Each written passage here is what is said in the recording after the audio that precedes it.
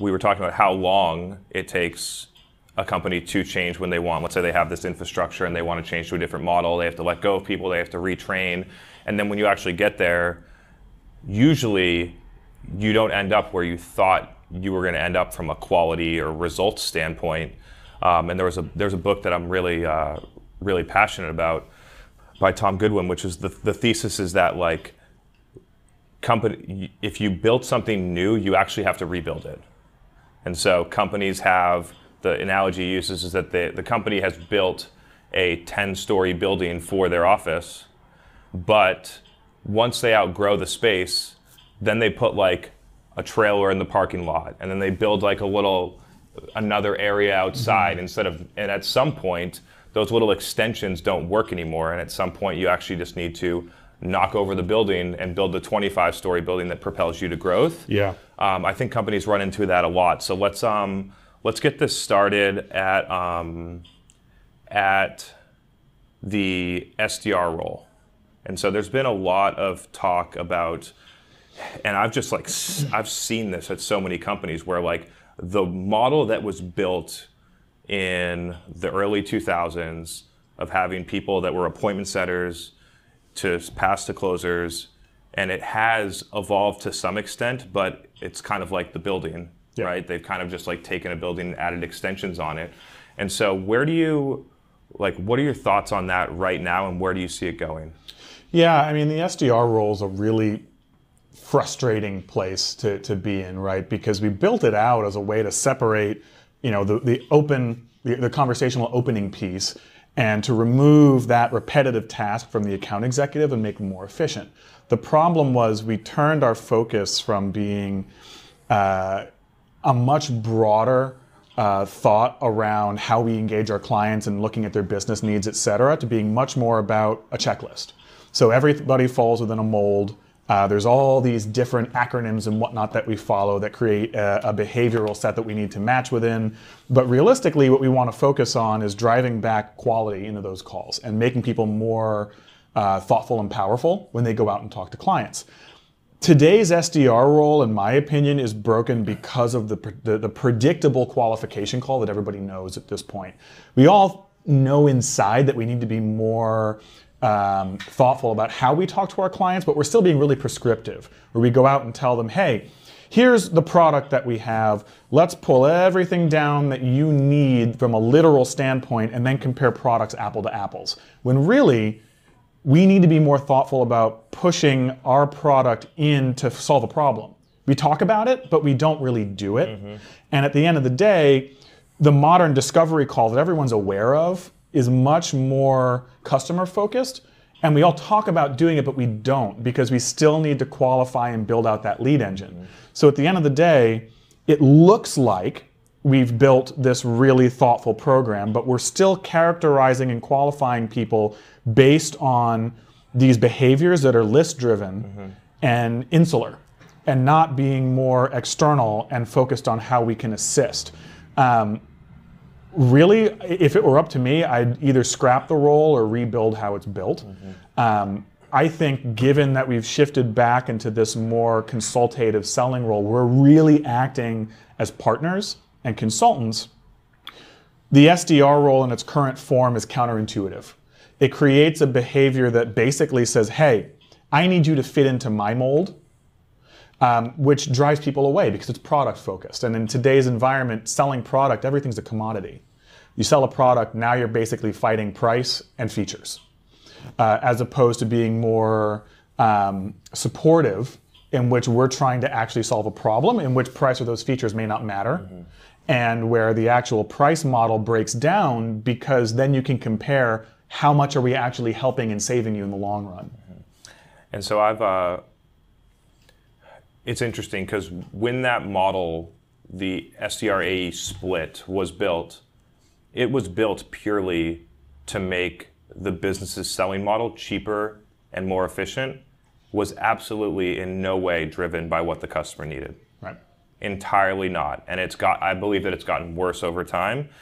It's interesting for me coming into as a product manager, brand manager, demand gen, and now like kind of entering the sales world to look at it from an outside lens and be like, why are we doing a qualification call before we do a discovery call? Right.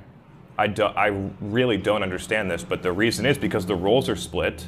And so the roles are split. The SDR has to do this checklist in order to pass the person to the AE, and then the AE doesn't even do the discovery call. I've been on enough SaaS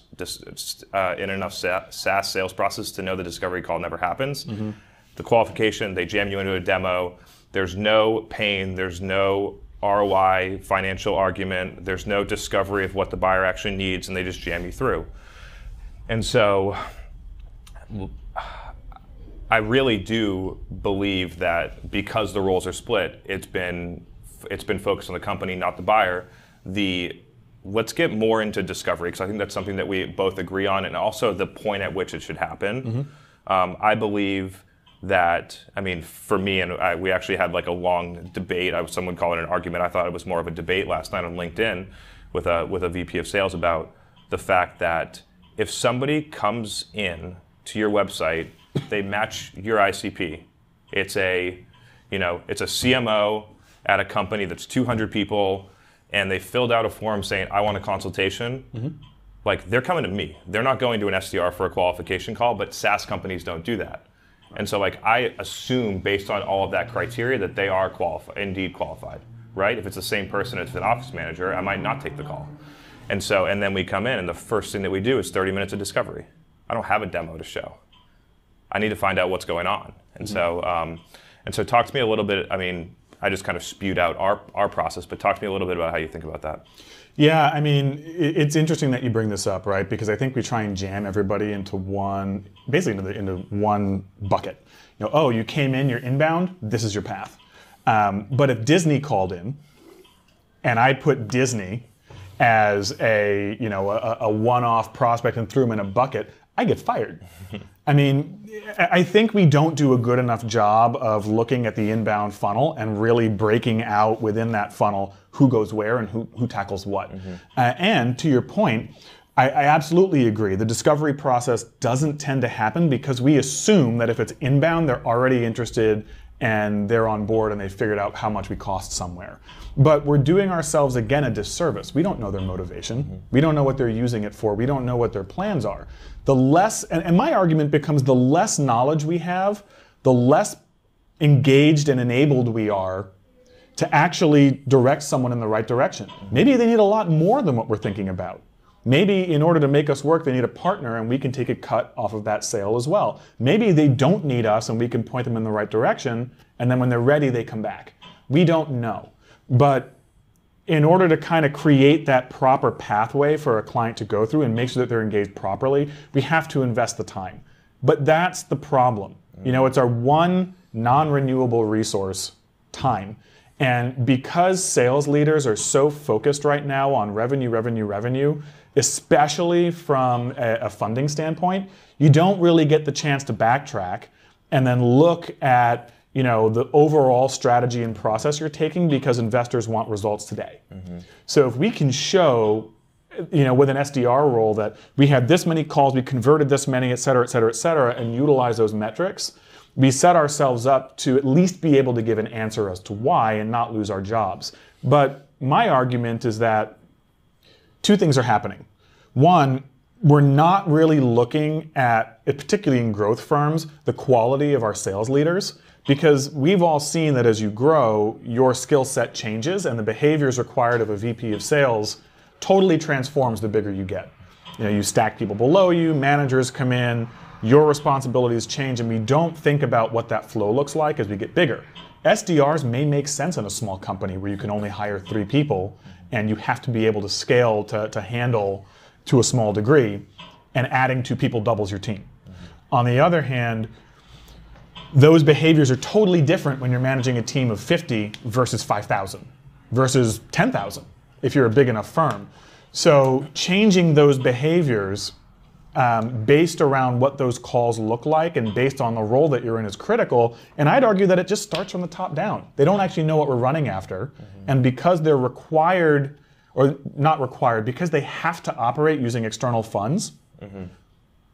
they're kind of pigeonholed into what they have to report out and what they have to show. And the result is that without your senior-most leadership saying, let's try the strategy, it's not going to happen. And that only happens at the enterprise level, where they have that ability, but now they're beholden internally.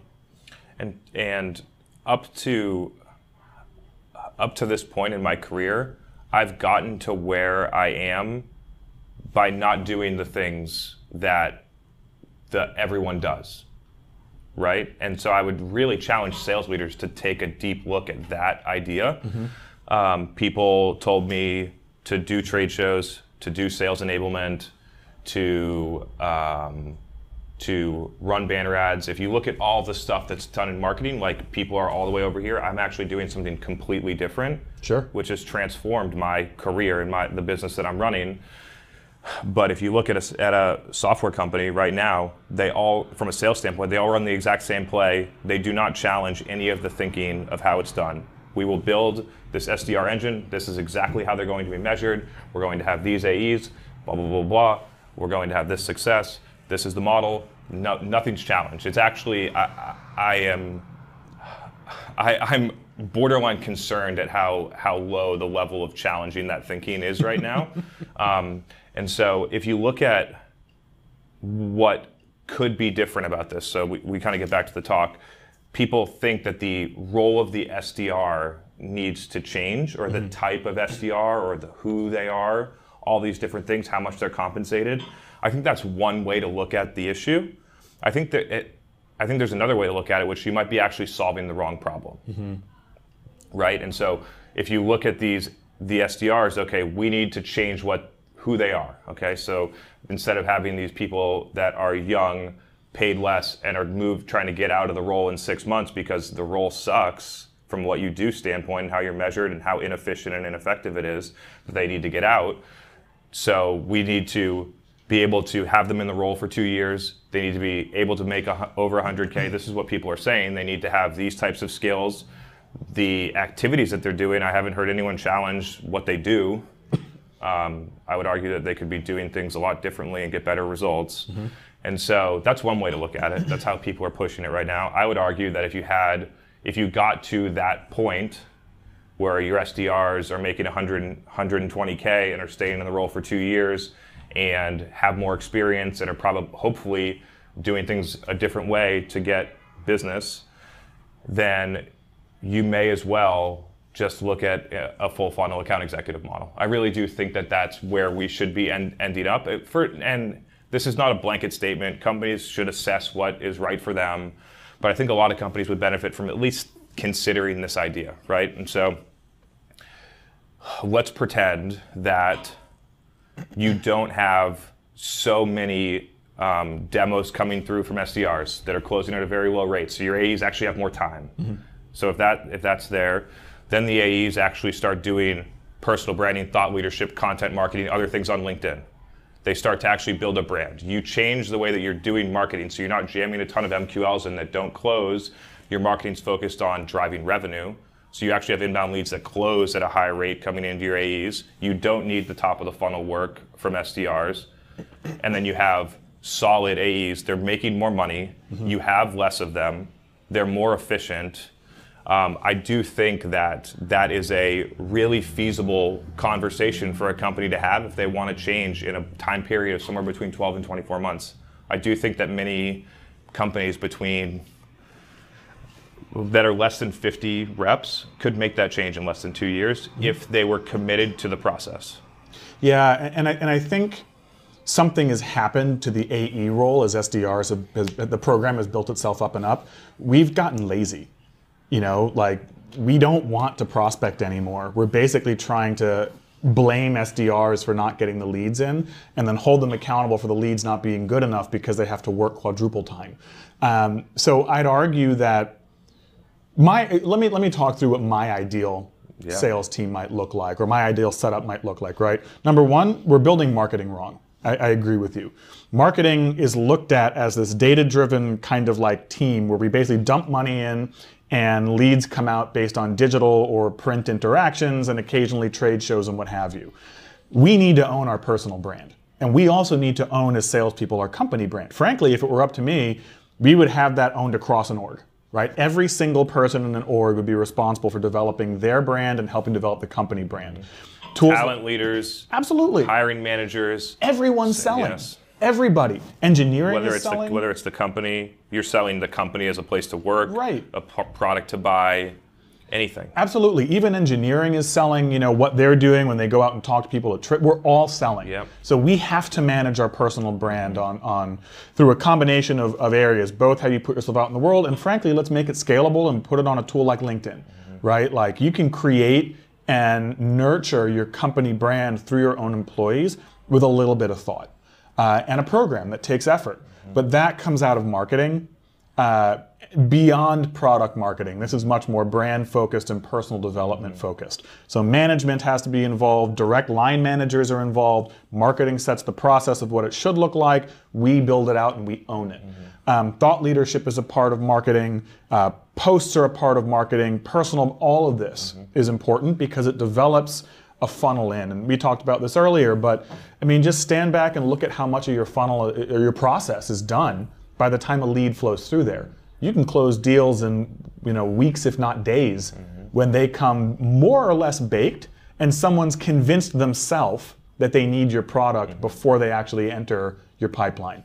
I don't think the SDR role should disappear entirely, but I think it needs to be drastically shrunk and changed.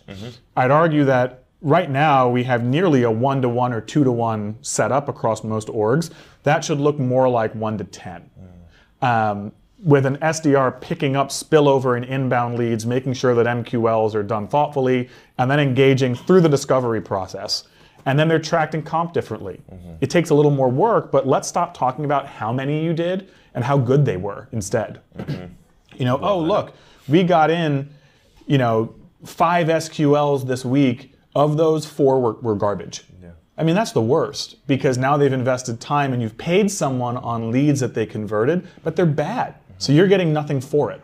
I'd argue, let's go back, review the call, and figure out how good that conversation was, then talk to the account exec and figure out how baked it was when it came through, and have them do a back review of that lead.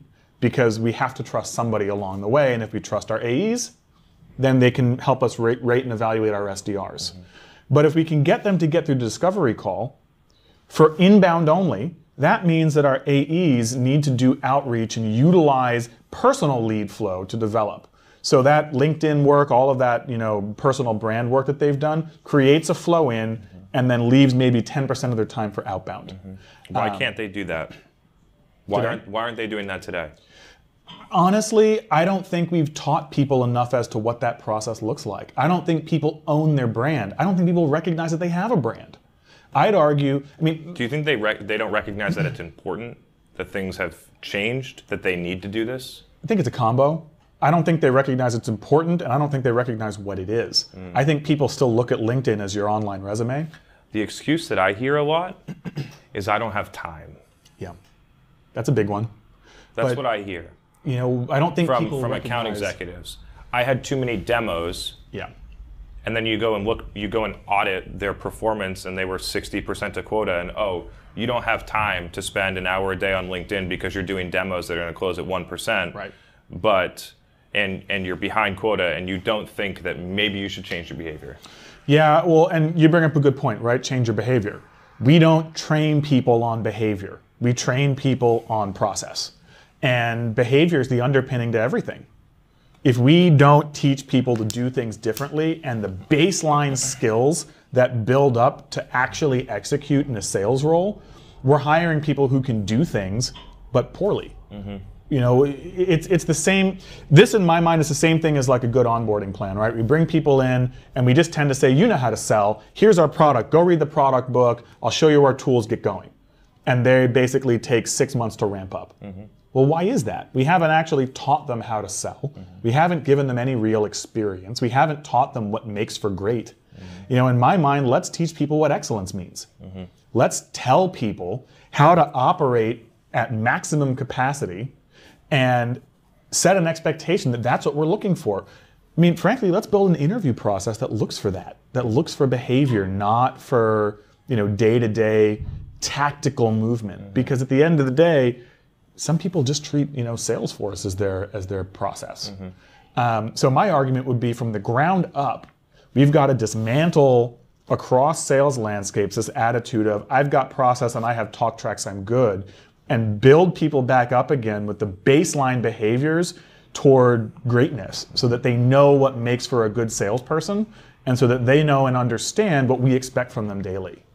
I want to go back to one thing that you said that I think is super interesting, both in sales and in marketing, and they kind of just drive together, which is let's start measuring how good they were, not how many of them they were. And so I'll go in and I'll audit mainly software companies, and they'll be celebrating that they got 100,000 MQLs last year. And then when you actually track the progression of all those MQLs, they closed 148 deals. Right. And that is not given the amount of money you must spend to get those 100,000 to close 148, and then you look at it from a CAC standpoint, it is ridiculous. So if you look at the hard cost, it's not good. But then look at all the soft costs that are hidden. You have 100,000 MQLs. How many SDRs do you need in order to follow up with all those people? What if those SDRs were doing something else? What if you took those resources and did something else? And then all the leads that managed to get through the SDR process, and then they go to AEs, and then they close at a very low rate. How much hidden costs are involved in that, and opportunity costs and lost time?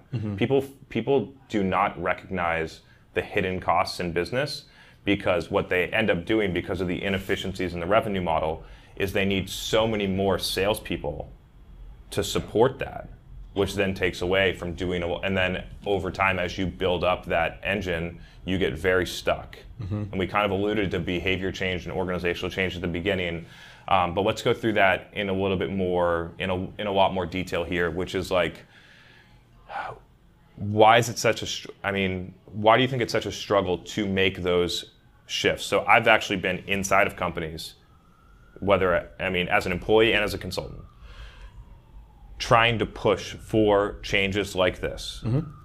Having a marketing engine running that's generating 35% of pipeline and 30% of revenue, and instead of reinvesting more in marketing to continue to drive that, they go and hire 10 more SDRs and 10 more account executives. Companies that just literally do not recognize how things have changed, and they continue to run a play that was built in 2001. Right. And so why is that happening? I mean, there's a lot of different hypotheses. Why do you think it's happening? Yeah, there's a couple of things in there, right? And the first I'd argue is that companies are insular. People look at their firm, they look at what's working, they know that they're getting something out of it, and they don't necessarily recognize what's happening out in the world. The best-in-class sales leaders are constantly looking outside and making small tweaks to try and drive things forward, then make holistic change, and they get to a point to where they've basically identified, okay, we've maxed out this program, even with all these tweaks. To your point, you made an analogy of building a house or building an office. At some point, you can't just keep adding onto it. You tear it down, you build up, or you redesign, rebuild, and then shift. But companies are insular, and they often don't rebuild. They just keep adding trailers on, and the cost goes up. It's incredibly expensive if you have the 10-story building over here to simultaneously go build the 25-story building over here while you're still running this one. It is. It is, and it's also a knowledge thing, right? You never say to a sales leader, okay, you're working in this building, I need you to go build the new one while operating. It's just not feasible. I mean, that's why we do what we do, because at the end of the day, work with people who can help you do it. But, the realism for me is that there's the other piece that really drives a lot of this behavior. People just don't feel comfortable doing it. Change is scary and it's hard. And when you get someone on the outside trying to recommend new things and do things in a different way, people, I don't want to say revolt, but they reject the notion that they're doing things not perfect. And then you're afraid of attrition, you're afraid of deal loss, you're afraid of things slipping through the cracks, you're afraid of missing something because people don't know process. My argument is always, you're gonna see a dip before you see a rise. Right? You're changing process, there's always a break while people learn the new system. But you can mitigate it, test it out, see how it works, roll over in small doses. It takes effort. But I think the big thing is twofold. As I said, it's fear, and it's because we're too insular to really see on the outside. You combine the two, and it basically creates a response of, why would I do this? So what's the risk? Like, we're telling all these people that they should change, but if you go into their business, like, things are looking pretty good. That company grew. They had 100,000 MQLs and wasted a fuck ton of money on them last year. They're doing pretty good. They grew at 25%. It's good. What's the risk? Like, what's in it for them?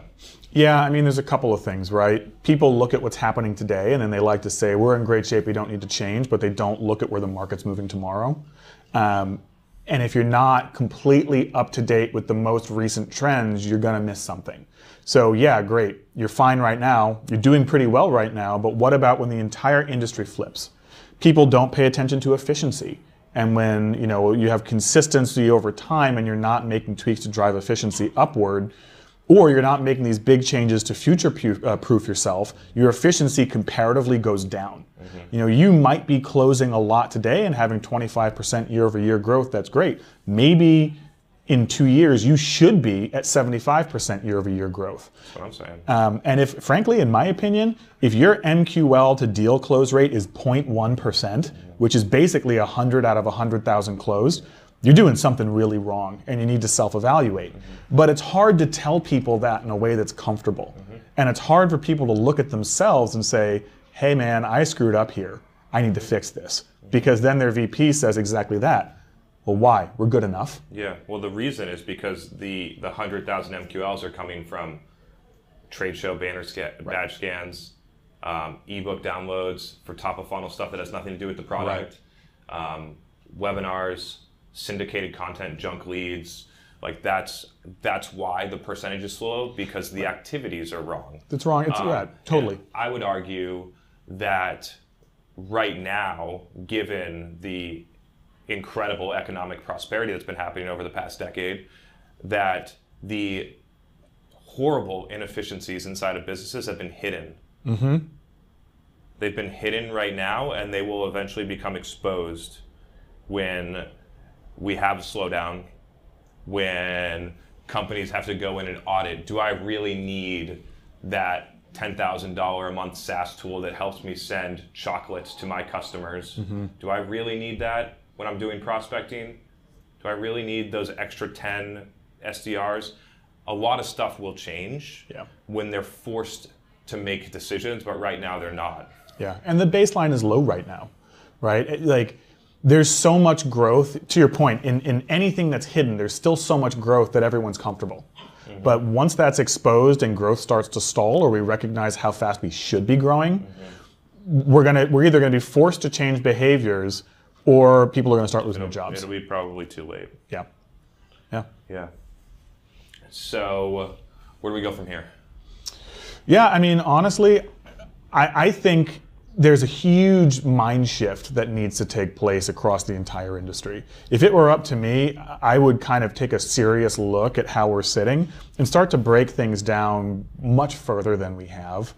We've alluded to this a couple of times. Behavior-driven selling is more important than ever. Utilizing your personal brand and your own social network is becoming more and more important for forward-looking lead generation and just company presence, corporate presence. And we're reaching a point to where how we track and hold accountable our staff is going to make massive moves in the future, because we've been just really numerical and financially data-driven. Yeah, too much math and process. Absolutely. And not enough trusting our people to get things done. And not enough buyer focus. Yeah, I mean, everything is about our buyer. Yeah. And it should be. It should be, but it's not. Yeah. But again, there's a difference between what we want to teach our people and what we're being asked to teach people versus what companies are holding people accountable for. If you're going to bring a company in to teach, discovery process and modern deal flow, and then you hold them accountable to how many SQLs they close at a minimum number escape over the last 2 months, there's a mismatch. Because it's all about qualification, not about really getting deep in a client. Yeah. So, yeah. Yeah. Last topic. Yeah. So we talked outside about having a long-term mindset. And one of the things that I mentioned that I strongly believe in, not because it's a theory, but because I experience it, is that if you can actually get over and think long term, and a lot of people pretend, a lot of people convince themselves that they're thinking long term when they're not, but if you can actually get over it, then your behavior completely changes and you actually get better results in the short term as well. Yep. I'm living it right now.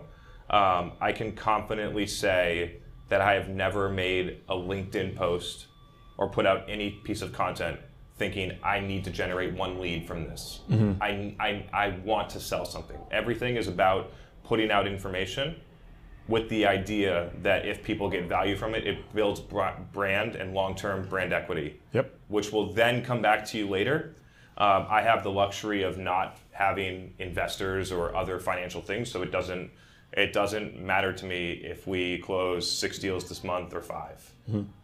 For other companies, they put themselves in a position where they are forced to be focused on the short term.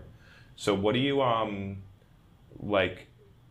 what are you seeing right now globally, or is there anyone that's doing it really well from a company standpoint, right? Like we're an SMB. From like a company standpoint that's able to take that long-term mindset and actually implement it. Yeah, and I don't want to call out any names here, right? Yeah, of course. But we've started to see what I think is really interesting is when companies start to take that step back and really look at and evaluate what matters to them from a cultural perspective.